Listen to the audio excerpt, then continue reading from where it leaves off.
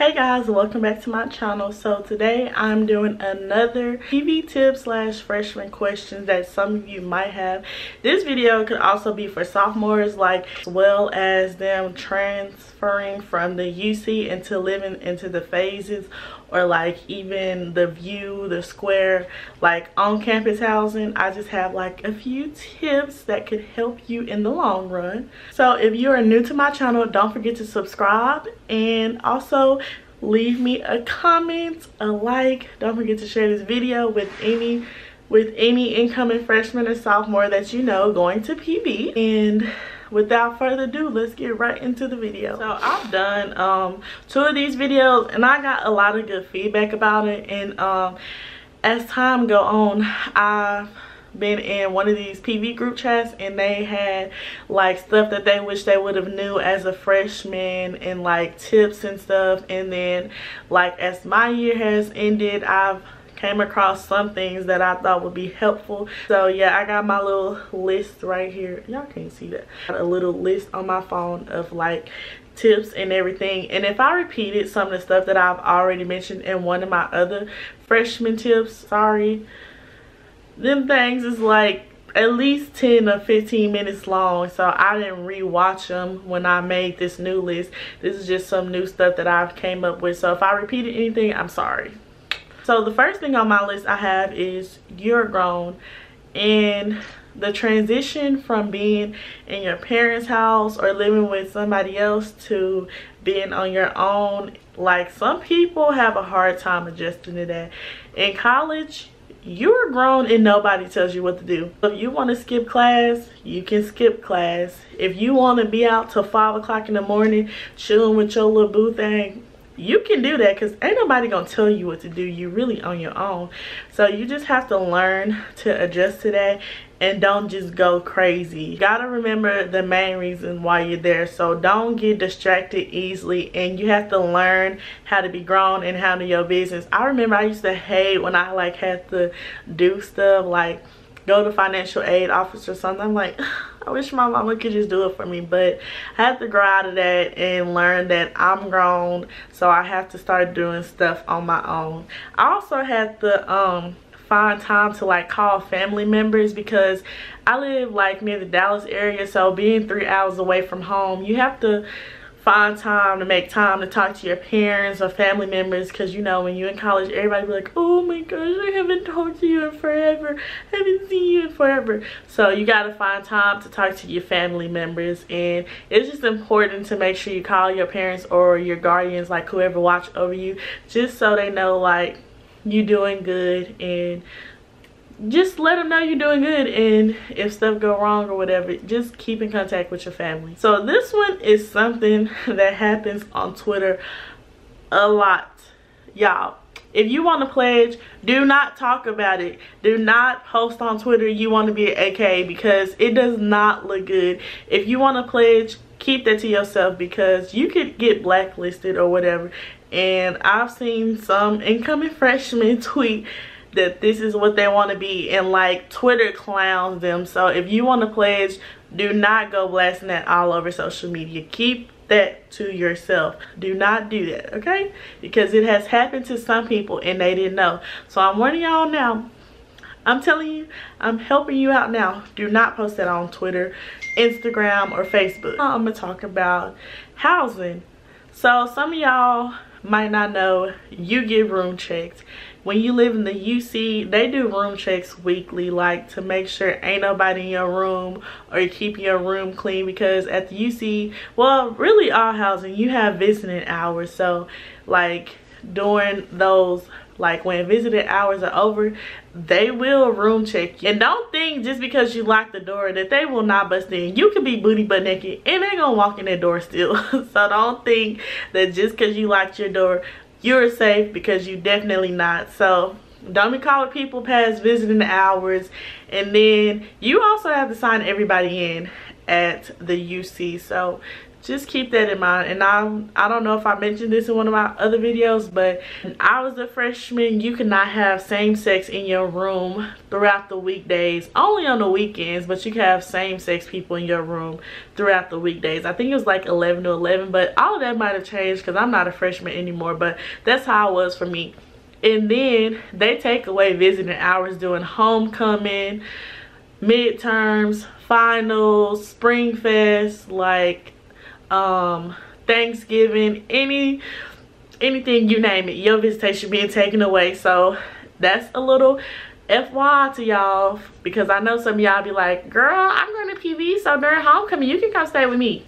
No, they take away visitation. So yeah, even at the phases and all other places, they take away visitation. Like at the phases, they be having security guards at the gates taking, like, with the list of names and making sure your name is on the list to see if you live there. So you can't let people stay with you during homecoming. If you do, like, that's low-key risky, because like I said, they do room checks pretty often.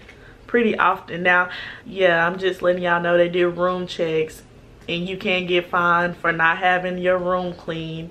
They will tell you if you got too much trash on the floor. Like, yes, you get room checked. And then they do come in there.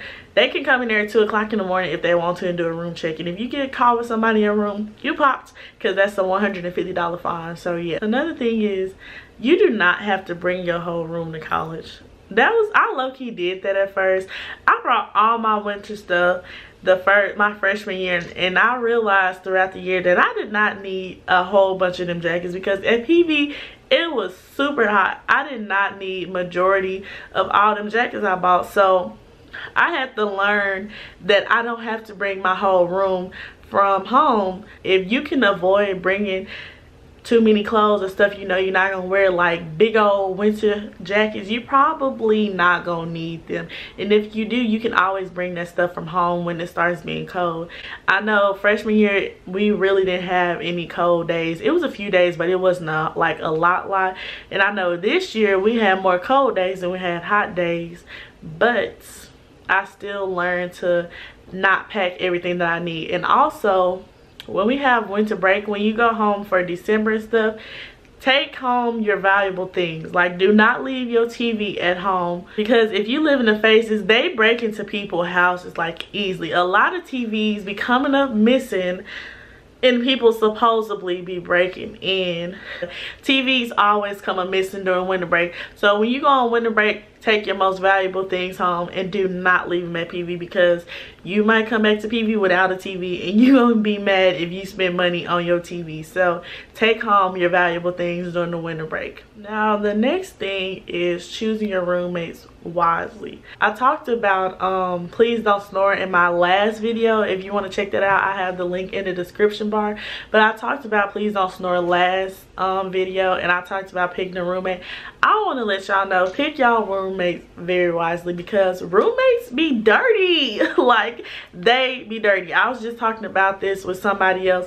I don't know why, but when I lived with 4 people, I was literally like the only person who cleaned out the microwave, who cleaned out the refrigerator or the freezer. Like, my roommates would buy food and not even cook it till like 6 months later. So somebody who you know gonna be clean. And then, not saying I was perfect or nothing, but some people would leave dishes in the sink for like 2 weeks. Somebody even marinated chicken for like 3 months, and I was like, so you're not gonna get that. But the only person who cleaned up the ice box, who cleaned out the freezer and the microwave. I remember when I was cleaning out the microwave, the ice box, it was like milk that was in there from 3 months ago. Like, they leave stuff in the ice box. And then when I live with these 4 people, like, your room is like have 2 people on this side, 2 people on this side, and the living room and the kitchen in the middle.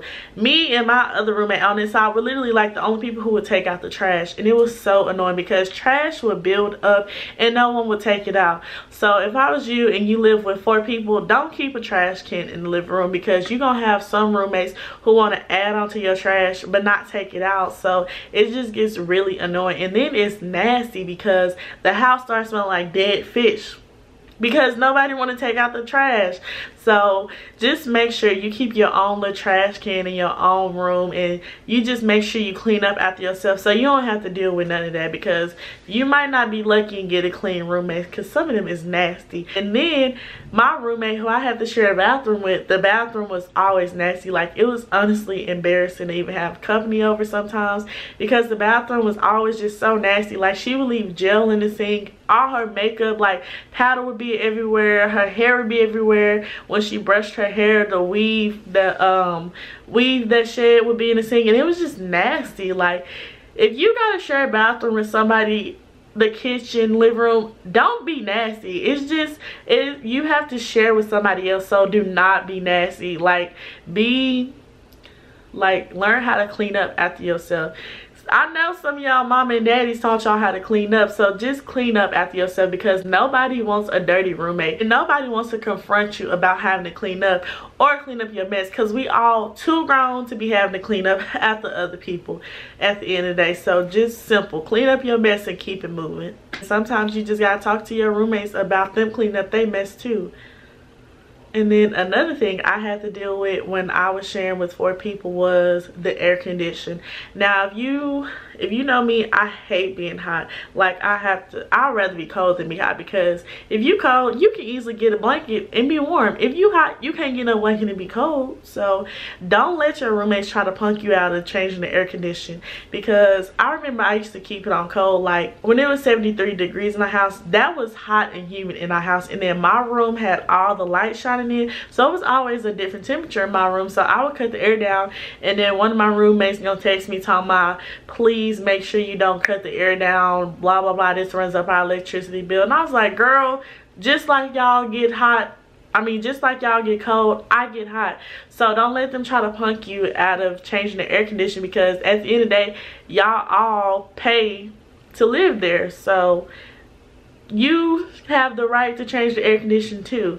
And I'm saying this if you live in the UC and the phases. So don't let your roommate try to punk you out of being too cold or too hot. Now, I get if it's like 50 degrees. I get if it's like 80 degrees outside and you have the heat on. Like, you evil. You ain't got to do that. But, you know, just like, don't let them try to make you feel bad for changing the air condition. But then also be considerate sometimes too.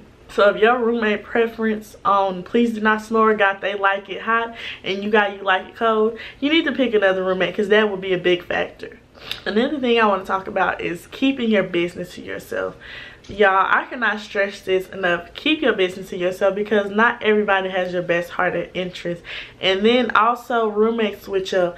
So don't think just because your roommate and you're cool that y'all gotta be like the best of friends, because anybody could easily switch up, especially if you having relationship problems. Don't tell your friends your relationship problems, because some people don't want to see you happy, and nobody will understand why you love a person the way you do except you. And I feel like can't nobody change the way you feel about somebody except that person. And then when you fall out, that's when people want to expose all your business or talk about you. Like, people just wait for you to fall out to try to talk bad about you. So it's best if you keep your business to yourself, and remember that PV might be big but it's very small, and information does get around. Keep your business to yourself. Y'all, do not share stuff with people, especially clothes. If you let somebody borrow your clothes, it's a 95% chance you're not gonna get it back. Do not share stuff with people. Like, I know you just come to PV, and if somebody needs some tape, you'll be like, oh, I got tape, or like, it's cool being that person that got everything. But people don't return the stuff, and it'd be annoying having to worry about asking people for your stuff back. Like, I remember last year, I let somebody who lived in my building borrow a plate.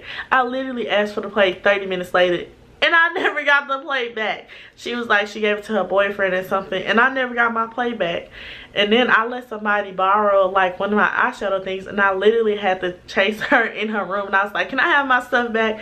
So that's something real big. Do not share your stuff with people, because you're gonna either have to track people down, beg for your stuff back, or you're not gonna get it back. So it's just best if you keep your stuff to yourself, honestly, especially clothes. Also want to mention, don't come to PV thinking it's gonna be some love and basketball, stump the yard type based stuff, because it's not.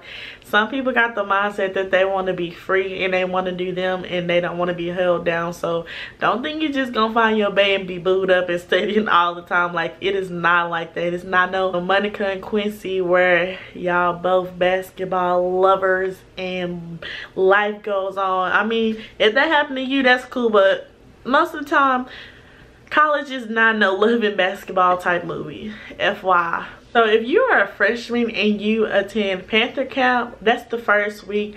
That's when you move in the week before everybody else does, and that's when you like fun with your building and everything, and like y'all do challenges, you know, all that cool stuff. I think I talked about it in one of my other videos. You're gonna have pals, which are people who take you everywhere and tell you everything and like train you and all that. And Panther Camp, like, low-key be tough because you be having to wake up at 6 o'clock in the morning sometimes even 5. It really just depends on what you got planned on the day. But do not be rude to your pals. That is like the most unnecessary thing, because it's like you have to wake up early. Your pals have to wake up earlier just to wake y'all up. So try not to get them an attitude and be rude, because at the end of the day, they're here to help you. And they've been here longer than you have, no matter if they're only a year older than you, but they know more and they're just trying to help you. So avoid being rude to pals. I remember some people in my building were just rude for no reason, and like, this just people who trying to help you. Like, your pals gonna be around for the whole year. They gonna come back to visit you and see you sometime. Don't be rude to them. They're only there to help you. At PV, we use this one app called Cash App, and if you don't have it, I would suggest you download it before you come to PV, because that app is used for a lot. Like, sometimes when they charge for events, they accept Cash App, or when you go to parties, they accept Cash App. Cash App is just really convenient. Like, even when your family want to send you money, it's just very convenient. This app is used a lot around PV, so if I was you, I would download that app. Also, when you buy pre-sales are the tickets you buy to get into parties before the actual party. Y'all, them pre-sales is $10, and I used to be like, we gotta pay $10 to go throw some booty on somebody. Like, who finna pay $10? But if you want to go to a party, get your pre-sale. Don't wait till you get there, because sometimes, like, maybe 11:30, they be taxing. You'll pay $15 to get in a party, especially during homecoming. Like, if you know you want to go to a party, get a pre-sale. But also, you don't have to go to every party, but I'm just letting y'all know, if you want to go to a party, find somebody, buy a pre-sale. That way you can avoid having to pay at the gate, getting there too late and not even getting in, waiting in long. Well, you still gonna have to wait in lines, but sometimes they have pre-sale lines. So life is just easier when you have a pre-sale. That way you can get there anytime you want to without having to pay $15 to $20 just to get in a party. Some of you will be getting refund checks this year, and that's money back. Now keep this in mind, sometimes they mess up and don't charge you for certain things. So you could get a refund check, but they might not have applied your housing fees and subtracted that from your refund check. So you splurging thinking you got $3,000 when you really was supposed to pay like $1,000 out of that to housing. So if you get a refund check, before you spend it, just to make sure you pay for everything. I know you might be like, no, I ain't gonna do that. This is my money. They should have put that on my account, but you're gonna have to pay it eventually. So just make sure when you get a refund check, you do not have any balances and your account is zeroed out. That's just a tip. And then don't just splurge and go crazy. Just try to like spend your money wisely and make sure you pay for everything before you splurge. So when you start class, I said this in one of my other videos, make sure you like wait maybe a week or two before you buy a book for class, because sometimes for your classes you don't always use the book, and some teachers just tell you, but they do PowerPoints and you're able to take notes and use those on tests. When you buy books, buy your books online like Amazon, eBay. Check, because if you buy books from the bookstore, they are much more expensive, and you will save a lot more money if you just try to find it online before you buy books at the bookstore. You don't always have to buy your books from the bookstore. Another thing I want to talk about is hustling at college. So you literally could do anything to make money in PV. I ain't talking about something strange for a piece of change, but I'm talking about like anything. Like you can do hair, you can do makeup, started selling clothes.